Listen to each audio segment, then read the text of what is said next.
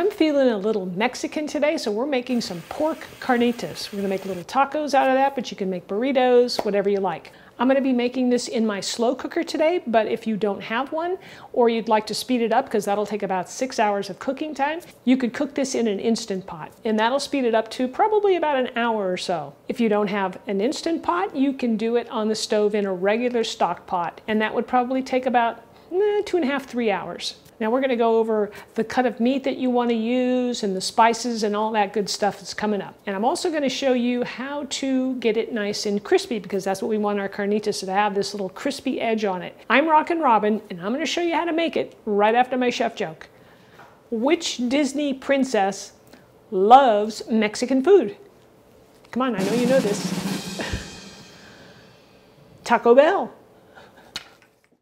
All right, we're going to start off our recipe here with our meat. I've got a boneless pork butt here that has a fair amount of fat on it, but that's what's going to make it nice and tender and juicy. Now, because of this fat, you're probably going to want to get at least a 4.5 pound roast, maybe even 5 pounds. Now, I am going to trim some of the fat off because I don't want too much fat in there. And all that marbling makes for a very delicious piece of meat. So I'm going to go ahead and continue cutting this up into good, 2-inch size chunks, and then we'll continue from there. And if you see a piece that's a little heavy on the fat, well, you just turn it over and trim that out if you can. Once all the meat is trimmed up, you can go ahead and place it into your crock pot. Notice the pile of fat I ended up cutting out. Now I'm going to add about a tablespoon of olive oil to coat the meat before I add the spices. Grab a couple of utensils and toss it up to coat the meat, or you could even use your hands. Sometimes I do that. Now for our spices, we're going to take a small dish and add a couple of teaspoons of salt, a couple of teaspoons of ground cumin, and don't forget you can get the written recipe below the video in the description area. Next is some ground Ancho chili pepper, which gives it a nice smoky flavor. Next is some chili powder to give it a little heat, but it's not too much. If you like a little heat, well, go ahead and feel free to bump it up a little bit.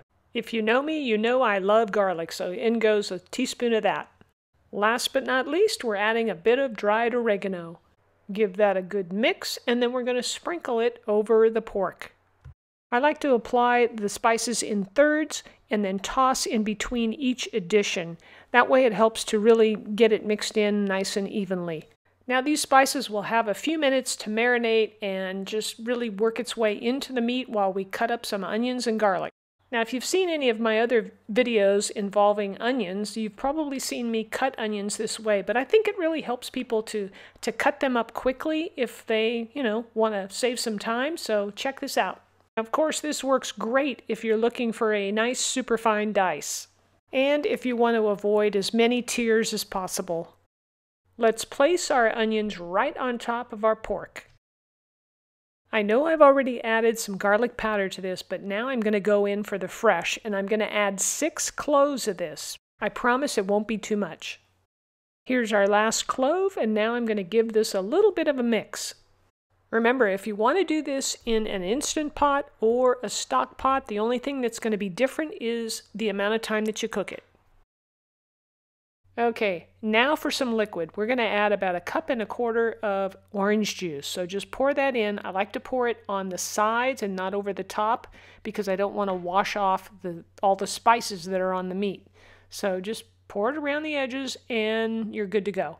Place the lid on top and set the slow cooker to high. We're going to let this cook for 6 hours. We've got plenty of time for chef joke number 2. Here we go. What did the duck want in his taco? Guac. The house is smelling pretty good right now, let me tell you. And here's our pork after 6 hours. It's looking good. And I tell you, by the way it feels, I can tell you it's super tender.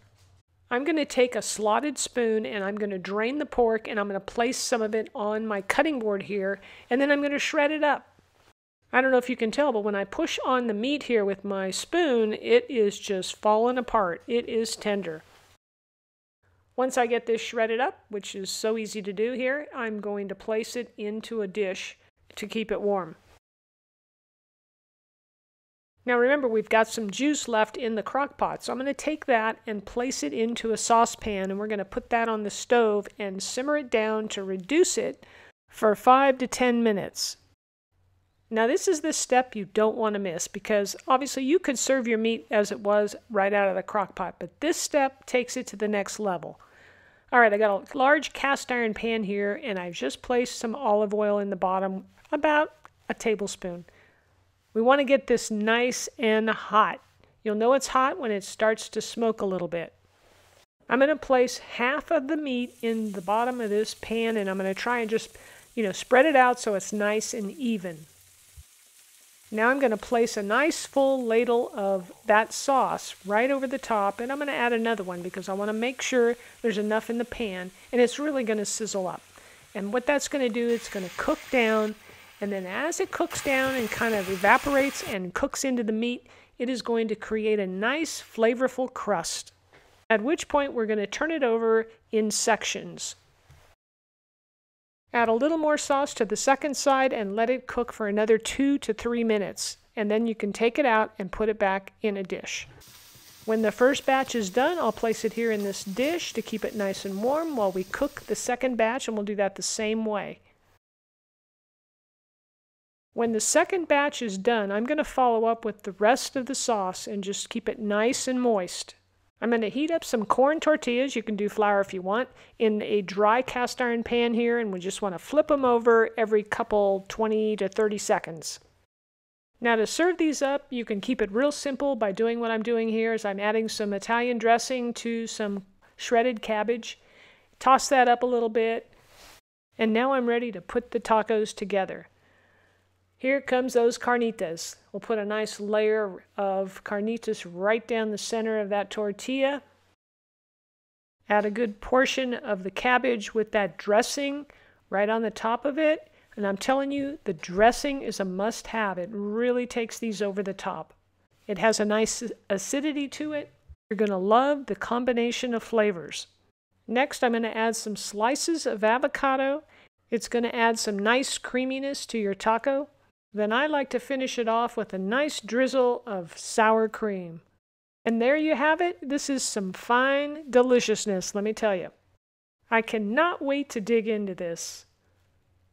Oh my goodness, the flavors, I'm telling you, you've got to try it. It is so delicious. This is going to be in your regular rotation, I'm sure of it. It's awesome.